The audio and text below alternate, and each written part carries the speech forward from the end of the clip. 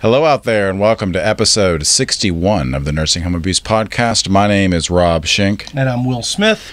And we are your co-hosts for this podcast, Nursing Home Abuse Podcast. That's right. What's going on? As we go to air, it's March 26th. It looks like we're about a week away from the Easter Bunny visiting.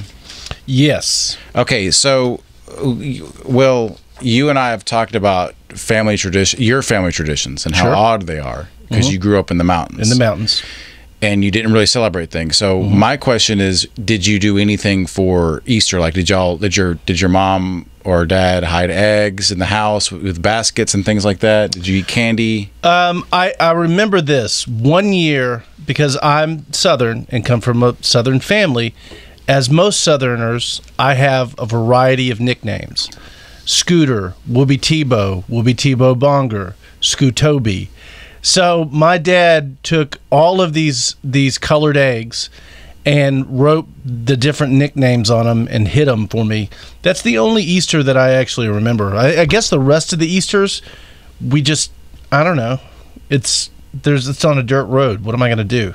So, okay, let me ask you this then. When you found the eggs, what did you do with the eggs? Actually, it's funny you should ask that because I distinctly remember putting them underneath my bed and leaving them there because I will never forget the way that it smelled weeks later when my parents discovered that the eggs were still there and they had to be removed. It was an awful, awful smell because they were rotten. What? I don't understand. Like, why did you put them under your bed? Because I was a kid. I mean, I wasn't, as most children, I wasn't really thinking about the future. I was just thinking about, well, I like all these eggs. They have my nicknames on them. Right. I mean, I really blame my parents because why weren't they like, hey, what happened to that dozen or so eggs that we let you play with? You know, I don't know. That must have had other things on their mind at the time. Yeah. Well, so each of us would dye 2 eggs the night before, and they would go into our basket. So, obviously the Easter Bunny would bring candy, put them in the basket, but we would have 2 eggs, and we would always, based on my father's attitude most of the time, we always made one of the eggs, we dyed it to make it look like a Prozac pill. So as a joke to him that he needed to be on Prozac. So one side would be yellow and one side would be green. Prozac, I don't know, did they even still have Prozac? Was Prozac back then? Yeah, I remember because I, as like a 9-year-old, had a subscription to Time Magazine, and I remember Prozac being on the cover of Time Magazine one year, like this is the drug of the century or whatever. Oh, I don't remember that. Yeah, it's been around for a long time. New thing. No, it's been around for a long time. Yeah. So that's my. And then when we found the eggs, I would put spicy mustard on them and squish the eggs, the hard-boiled eggs with mustard and eat it like that. Oh, I don't think I ever ate that was a huge waste of protein. No, we ate all of ours. We ate all of ours. Well, that was riveting. Yeah, well, it was very interesting. And that took some time. And speaking of taking time, what about the statute of limitation in these cases? So what cases? What statute of limitations? Very good. There you go.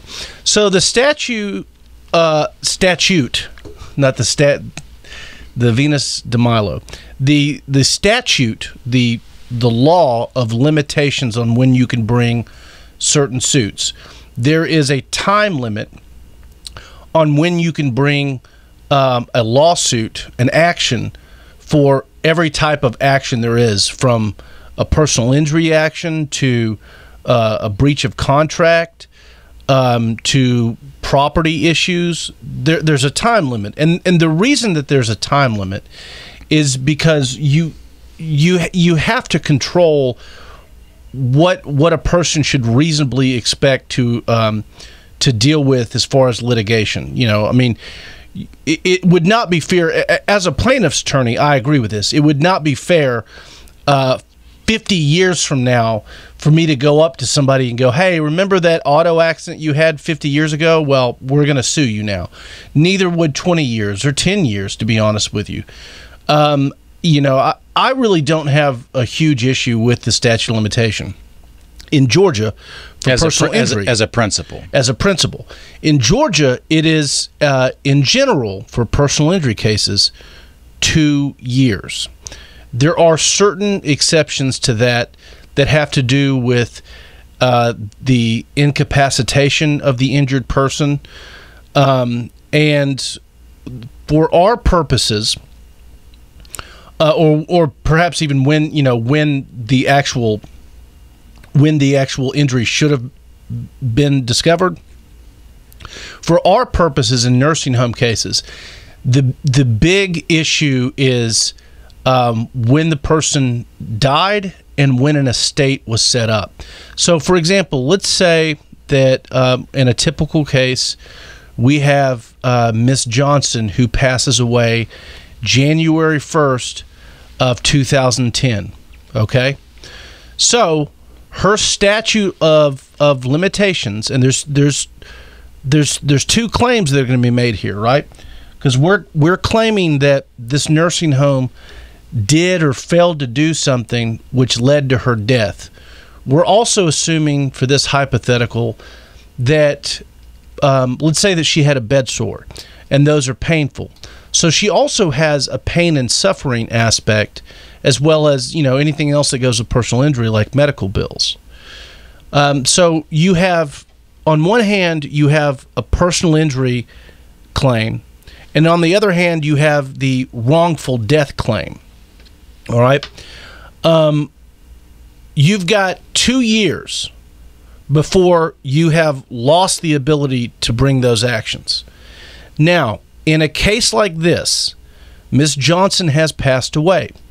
So clearly, Ms. Johnson cannot bring this action.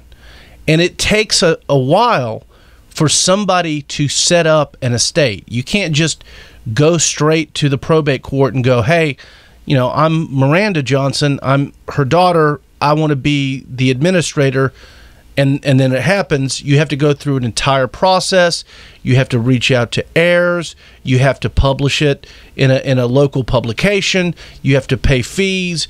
It takes a while. So what Georgia has said is this, that the time between the passing of the individual, so the time between the day they died, so here it is January 1st of 2010, and the time that it takes until the time until you set up an estate is not counted against the 2 years. Okay? In Georgia. In Georgia.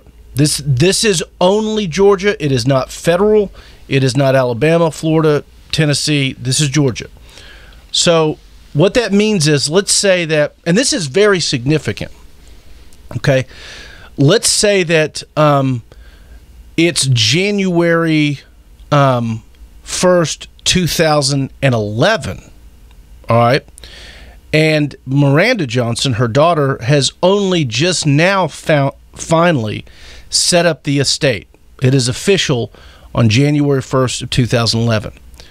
So what does that mean for the purposes of the statute of limitations on Miss Johnson's case? It only means something for the personal injury aspect. The wrongful death still expires 2 years after her passing, right? Because you don't need anything. You don't have to set up an estate. Let's unpack that a little bit for the viewers that are not that might need a little refresher course.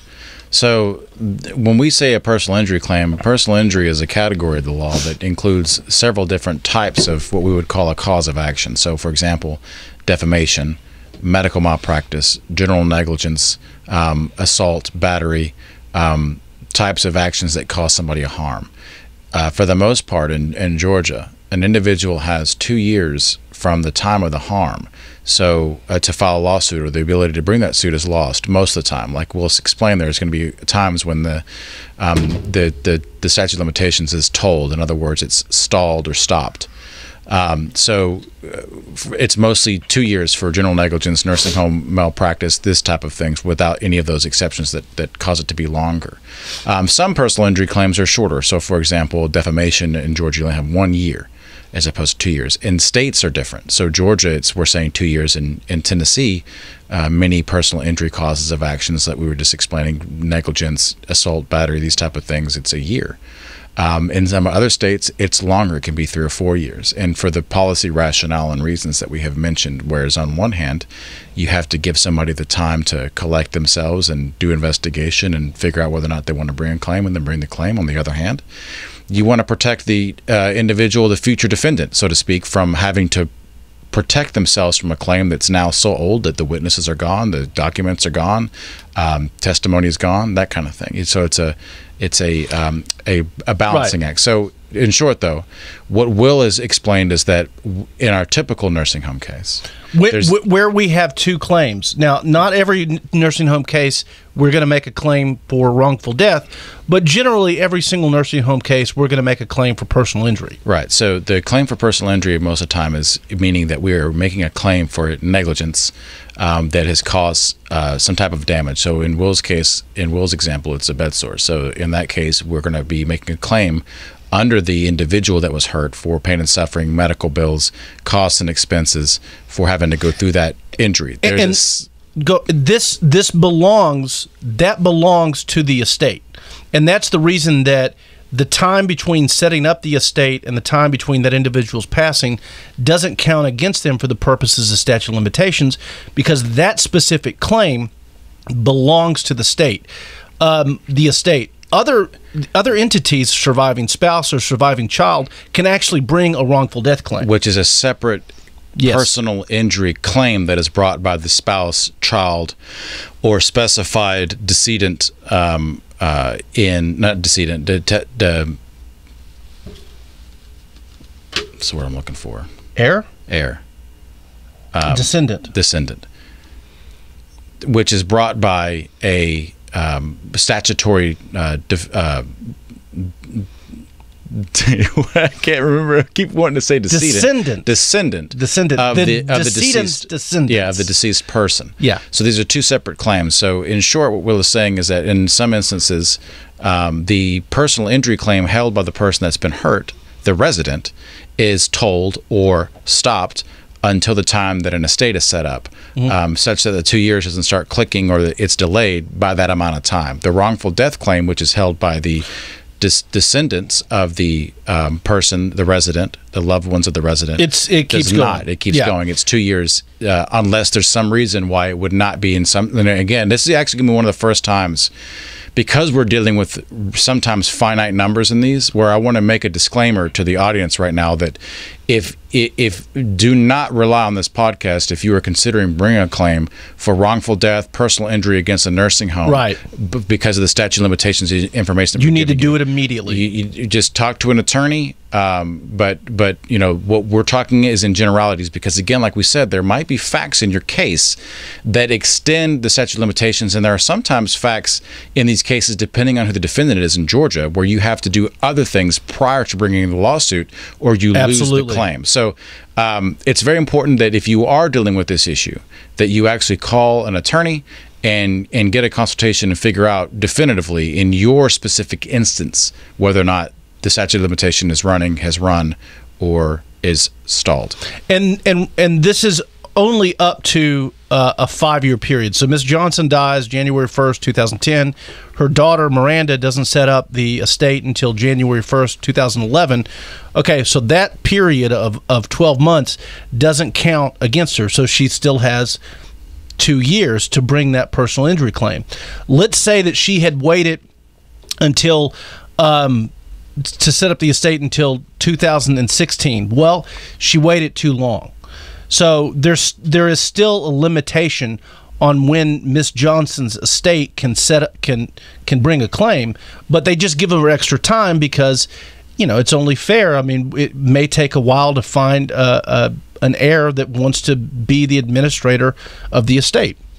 And one of the other issues with statute of limitations is one of the, and this happens every once in a while, they bring it up as part of tort reform, is that those who want to restrict the ability of plaintiffs to bring lawsuits, so the nursing home industry, the medical industry, the Chamber of Commerce. That's the term I was looking for. Chamber of Commerce, the auto industry. All the people who are generally the defendants in these cases. Every once in a while they will propose and try to pass through lobbying efforts a federal statute of limitations that applies to all cases, even state cases. So, ironically, the party that is constantly talking about states' rights is often and always, not just often, but always, the champion of this type of tort reform.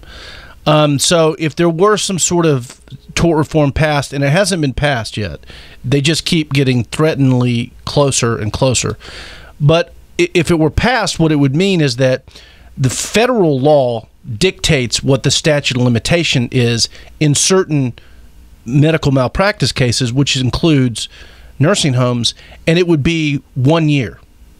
Right. So, and the reason why that is something that is supported by the Chamber of Commerce and the healthcare industry is because, like we said, there's a balancing act with the policy rationale behind the statute of limitations in the first place. Clearly, the shorter that you make the statute of limitations, the less likely it is that a plaintiff will bring the claim, because necessarily people need a certain amount of time to investigate and file the suit.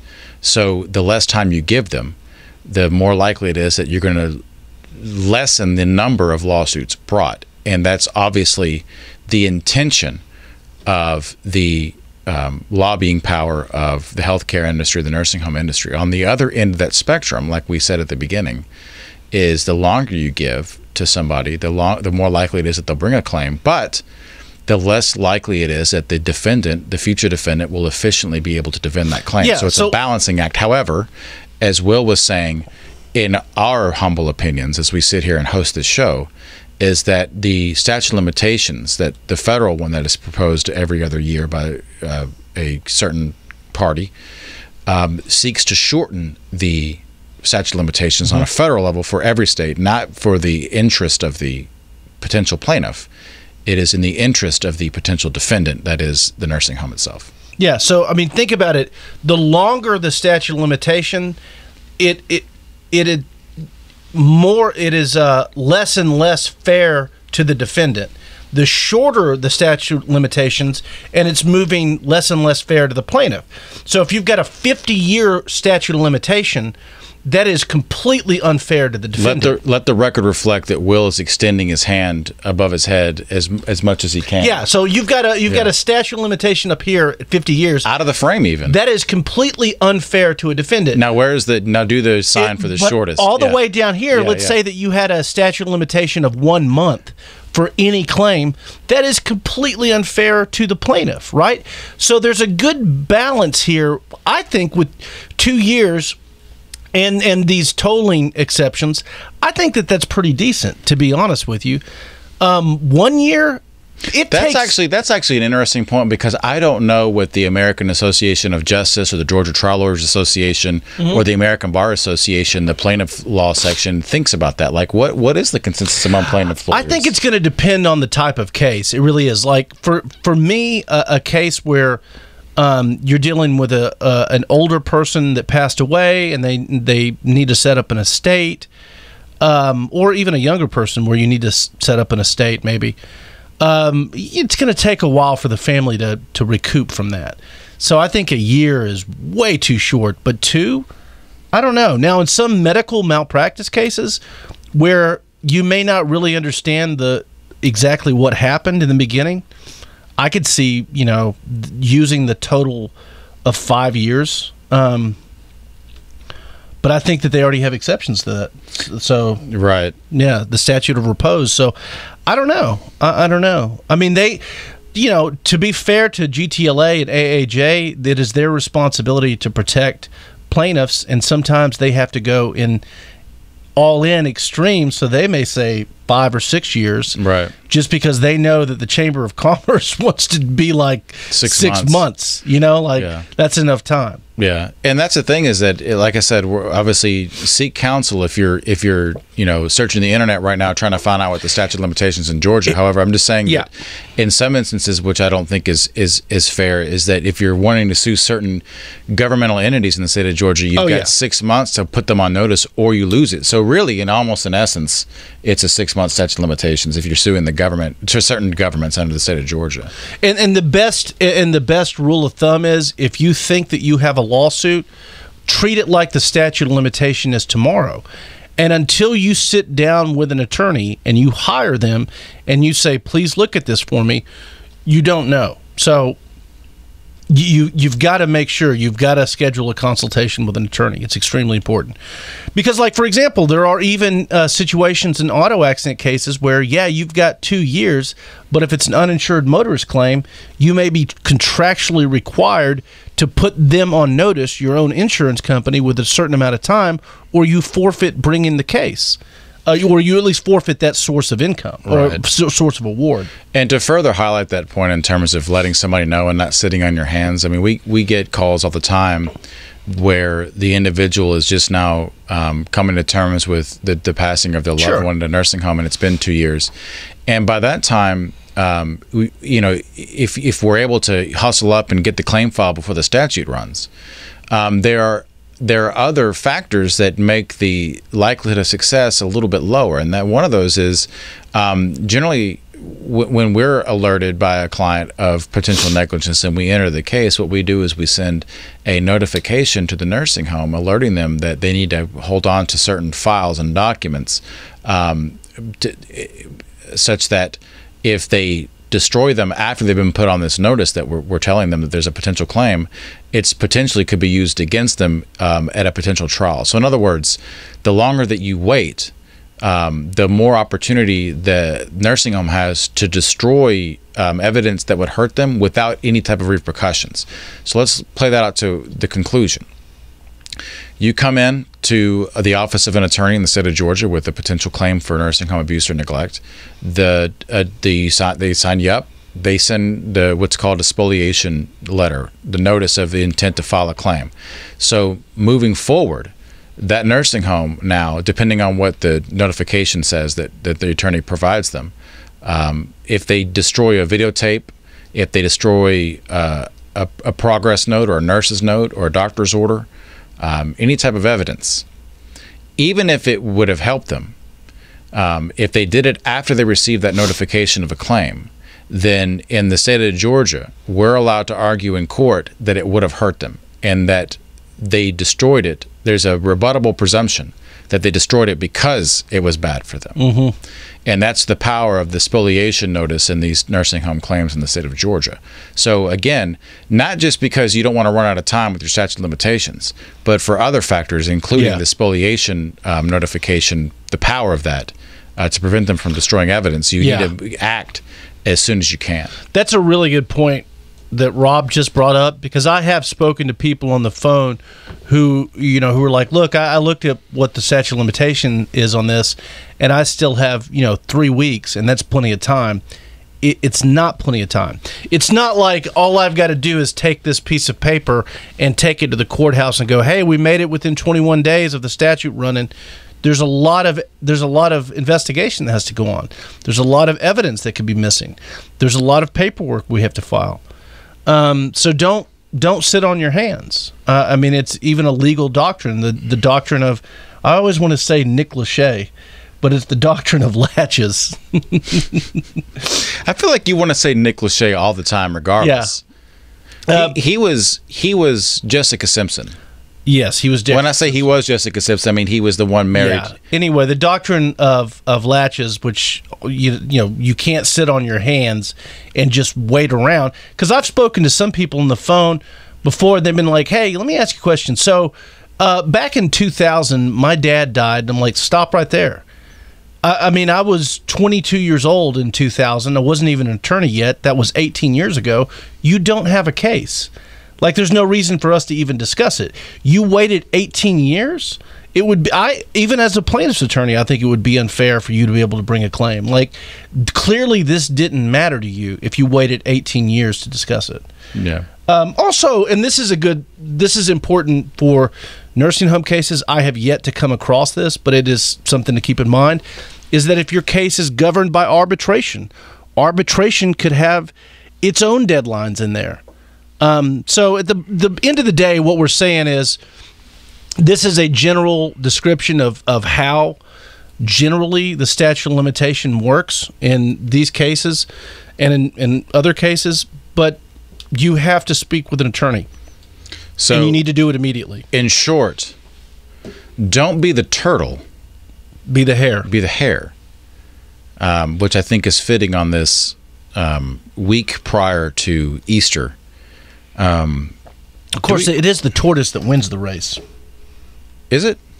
Are you joking, right? That's the Aesop. That's the whole moral of that fable, is that slow and steady wins the race. So don't, have you been walking around tortoise. Thinking that the hare beat the tortoise? I'm thinking of the cartoon with Bugs Bunny, where he doesn't Bugs Bunny win? No, he doesn't win. Wow. I can't remember. I do know that the slow and steady wins the race. I had a momentary blank because for some reason I'm like, well, the rabbit wins because clearly the rabbit's faster. I was going to go with it just because I thought, well, I guess from the get-go the rabbit's faster, but in the end, slow and steady does not win the race for the statute of limitations. Immediate, be the hare. Immediate wins the race. Yeah.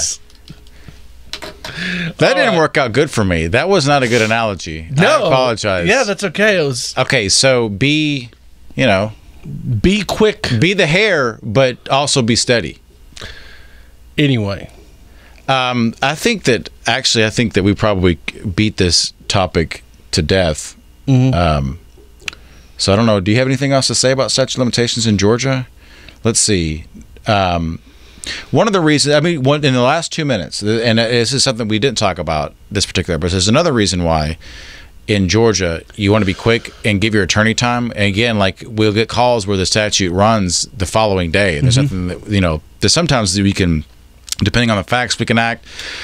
But likely it's going to be very difficult for you to find an attorney when the statute runs in a week or a day or whatever it is. But one of the main reasons is that when you're bringing a medical malpractice claim, when a lot of these nursing home abuse claims are medical malpractice claims, is that in Georgia you got to have an affidavit attesting to the negligence. So it can take 4 months for me to get all the medical records to give to the expert, who may take an additional 2 or 3 months. It typically takes us about 8 or 9 months. Sometimes it can be shorter than that. Sometimes it can be longer than that. But you're still dealing with the fact that, like Will was saying before, if you got a week left, that's not plenty of time. Now, I will say this, that there are some built-in rules regarding the statute of limitation on cases in which the attorney has gotten the case within 90 days of the statute running. Right.